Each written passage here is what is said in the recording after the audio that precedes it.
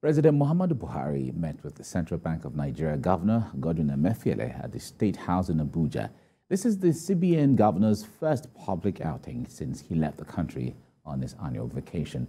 Mr. Emefiele was part of a delegation of the Arab Bank for Economic Development led by its Director General, Dr. Sidi Audu. We have more in this report.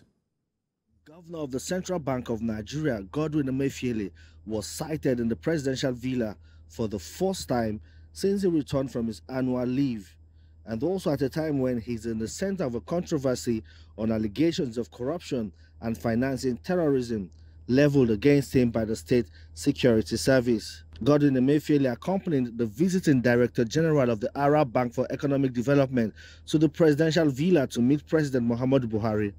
Also in attendance at the meeting was the Minister of Foreign Affairs, the Chief of Staff to President Buhari, Governor of Borno State, Babagana Zulum, and some other advisors to the President.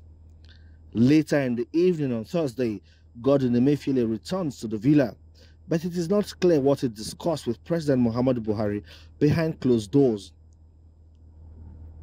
There are speculations that Godwin Emefiele and President Buhari may have talked about the allegations against the CBN governor and also how the CBN will drive the newly implemented monetary policies.